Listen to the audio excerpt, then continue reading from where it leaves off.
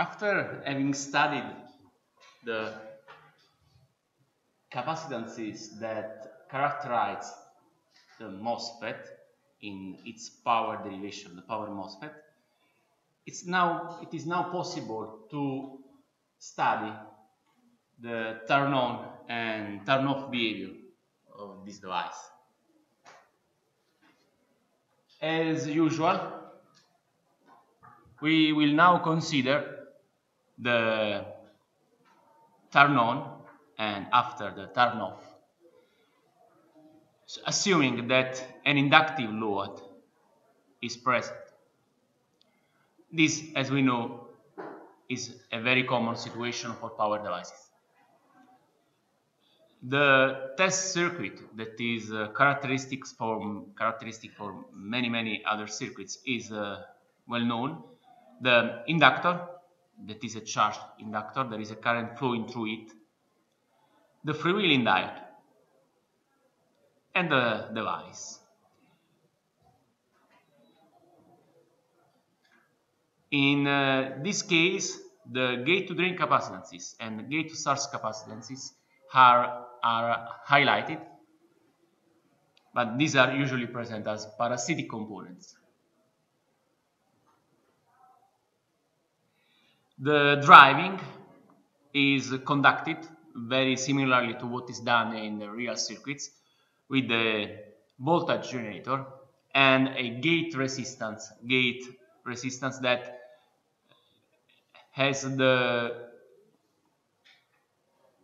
is here to limit the direct current. In other words, if this resistance is not present, charging the increase of this voltage would directly charge these capacitances, and the voltage derivative here is actually connected to the voltage to the current flowing into these capacitances.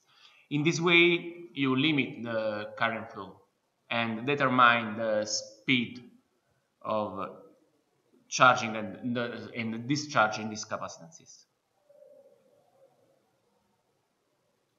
We are talking about the turn-on in transient on an inductive load.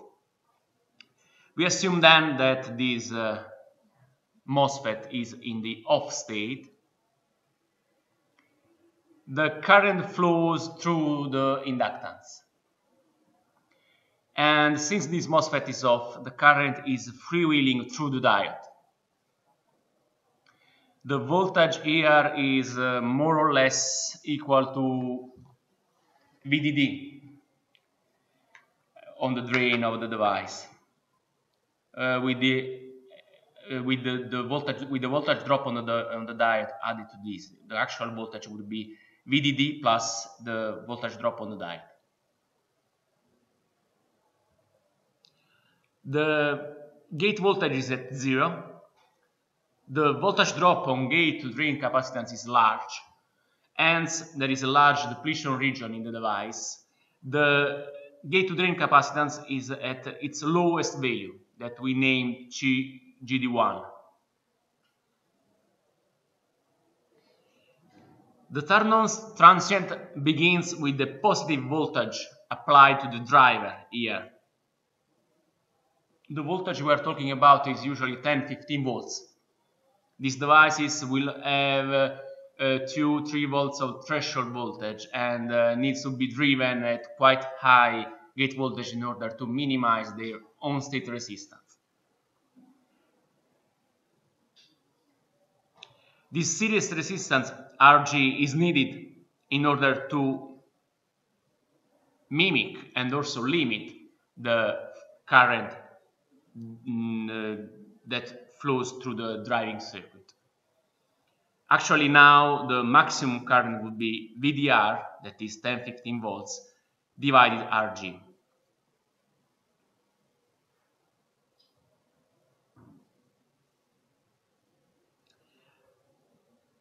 When this voltage, the gate voltage, reaches the threshold voltage, the device starts to conduct, and a portion of this I star current flows through the MOSFET. The portion that flows through the MOSFET is actually diminishing the current flow through the diode, And when this current is 0, this diode is can be reverse biased, and actually this drain voltage can be reduced.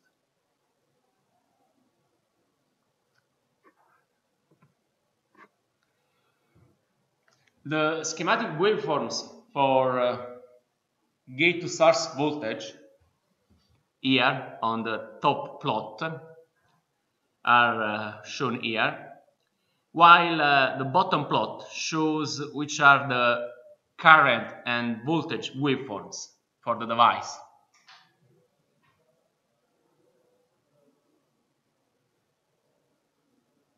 There is a large difference in these axis values. This VGG, this is the driver voltage on the gate, is 10-15 volts. The threshold voltage here is a couple 3 volts. On the other hand, here we have the currents and the voltages on the drain. This current is in the orders of the amperes, and the voltage is 50, 100, 200 volts. This is the supply voltage of the power circuit. We can analyze the transient behavior starting from time instant 0 here. At the beginning, we are just charging the gate to source and gate to drain capacitances that are in parallel. The MOSFET is off. Hence, this waveform here is an exponential waveform that could saturate at the driver voltage, that is 10-15 volts. For quite low voltage, this is more or less linear, up to 2-3 volts. The time constant is proportional to Rg, that is the gate resistance, multiplied by the input capacitance, that is CISS. This is why these parameters are important for the device. You don't see CGS separated by CGD in this case. You see the sum of them. The exponential waveform wants to saturate at VGG, but this is not the case, because as we see, something happens in the middle. At T1 here, the gate to source voltage is equal to the threshold voltage. Here the device starts to conduct.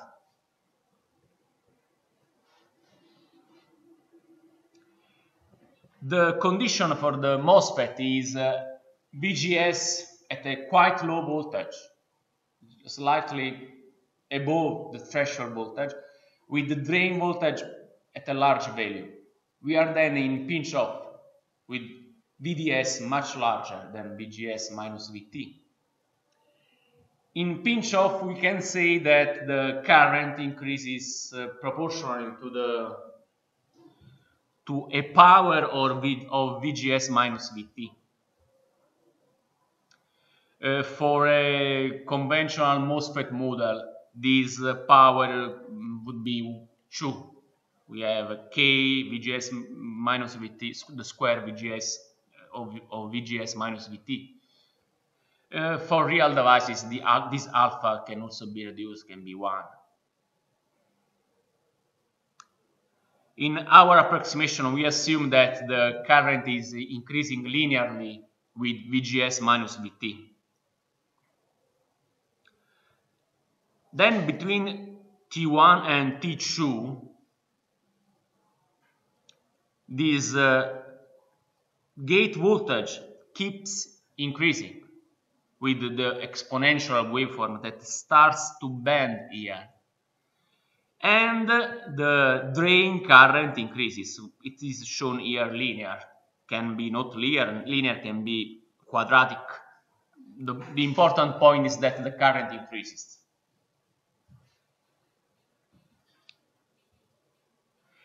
The current is, however, still lower than I star.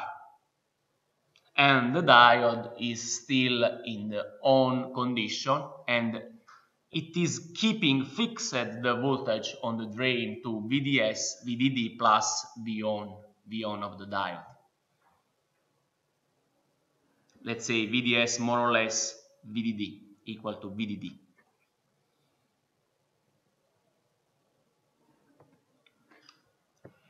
When we reach the time instant T2, this situation changes.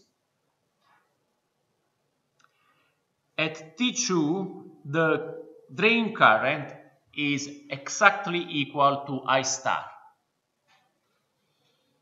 The current cannot increase anymore. The entire drain current, the entire inductor current flows through the MOSFET. The diode is off. We are neglecting the reverse recovery behavior. We assume that the diode switches off instantaneously, and the current cannot increase. Then the current is fixed to I star. And what happens? Now the drain voltage can reduce.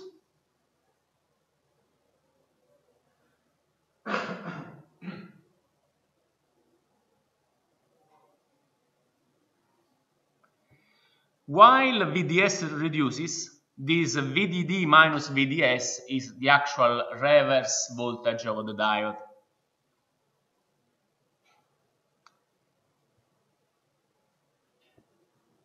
What we can see here is this strange behavior of the gate voltage, but this is better clarified in the next slide. In the off state, we are working here. Between 0 and T1, we are still in the off state.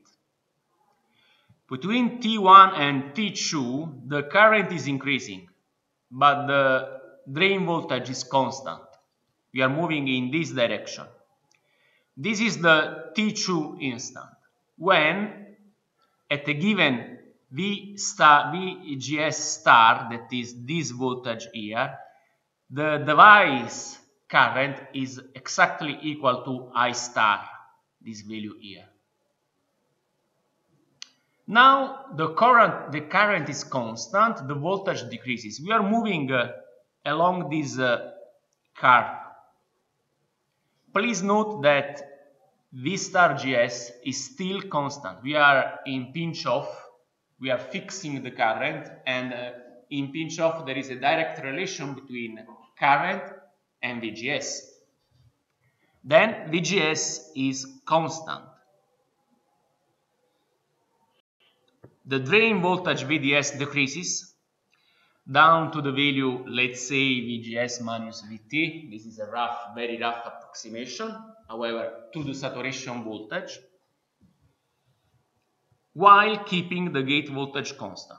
The drain current is constant, and the drain voltage decreases up to T3. This is how you can explain the behavior watching and examining the IV characteristics.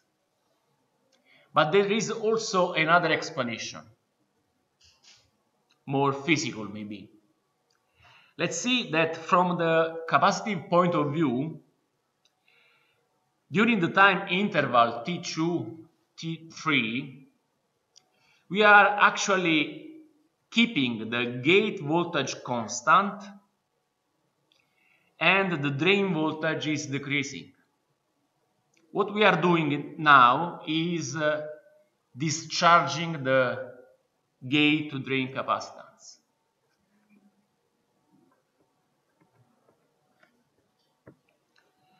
This is the Miller effect in analog amplifiers, low power amplifiers.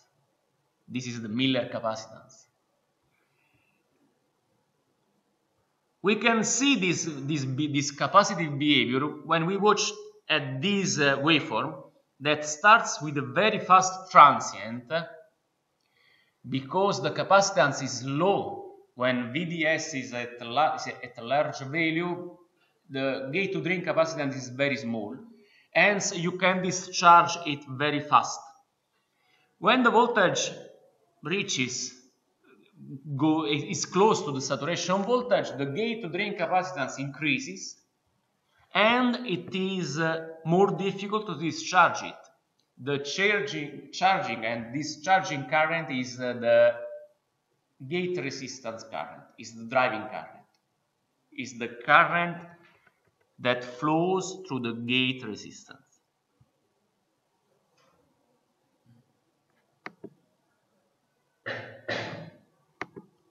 We can say that this current here charges in this case is flowing through the gate to drain capacitance and is discharging the capacitance. The I star current is flowing here,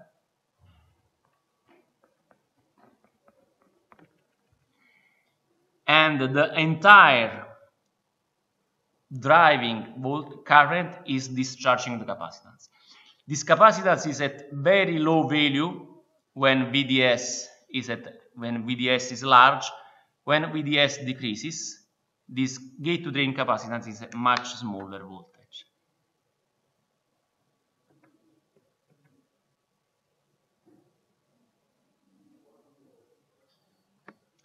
Then we are at T3 time instant. Here the situation is different because we are here. Now we are exiting from the pinch-off region. The drain to source voltage is quite small,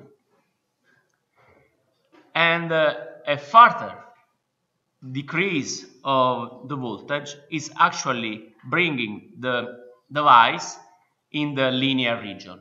As you can see, moving from here to here, keeping the I star current constant is modifying the Vista VGS voltage.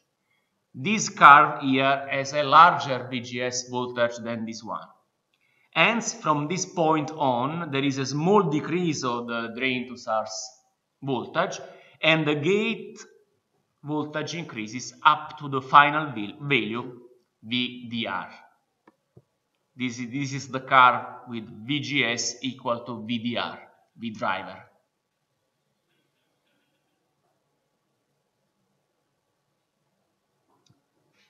Note also that the discharge of this capacitance is actually the discharge of CRSS. This is another parameter that we use that we see into the data sheets.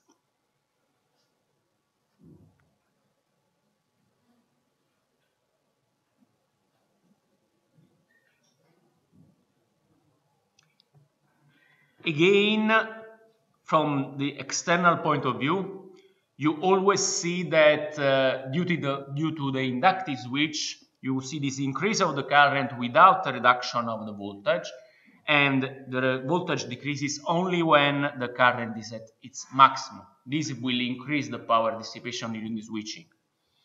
From the gate point of view, you see this large Miller region. The speed depends on how much current you can drive into the gate, because this is a capacitance. It depends on how fast you can charge and discharge the capacitance.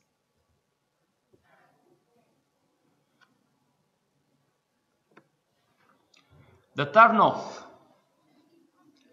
The turn-off for the MOSFET follows more or less the same behavior in reverse manner. We are now in the on state. The entire current is flowing through the MOSFET. This current is flowing through the MOSFET. This gate voltage is more or less 15 volts. This diode is reverse biased, since this is more or less 0 volts.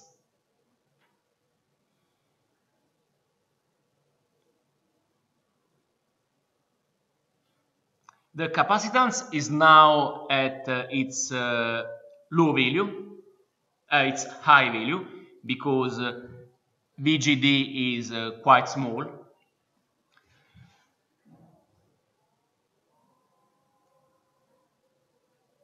And the diode, as previously said, is in the off state.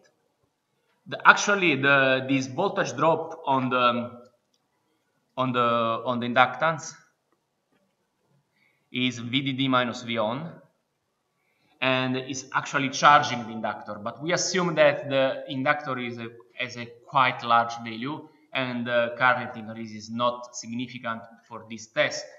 So this means that we can assume that current is constant. At a certain point, the driving circuits forces V1 to 0 or even to a negative value.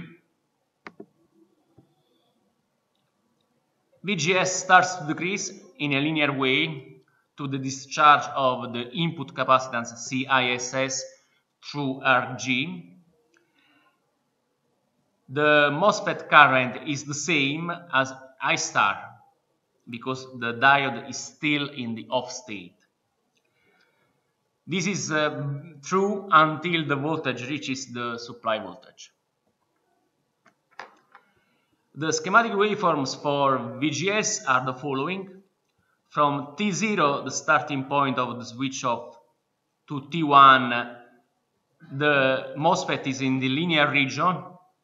We are moving from this point to this point with VGS that reduces. And there is a small increase of the drain to source voltage. The current is constant to I star. From T1 to T2, we are in the pinch-off region. The VGS is constant to VGS star, and we are actually charging the gate-to-drain capacitance with a constant current. The VDS waveform is then like this. At the beginning, it is quite slow because the gate-to-drain CRSS capacitance is at its highest value, and the final phase is much faster because the capacitance decreases. When the VDS is equal to VDD time T2, it is now possible to reduce the current because the diode starts to conduct.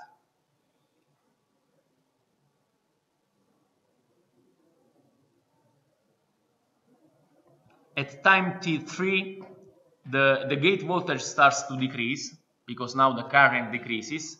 We are moving from here to here. VGS decreases. And when VGS is equal to the threshold voltage, the current is 0. After T3, there is still a tail of the gate voltage that needs to reach 0.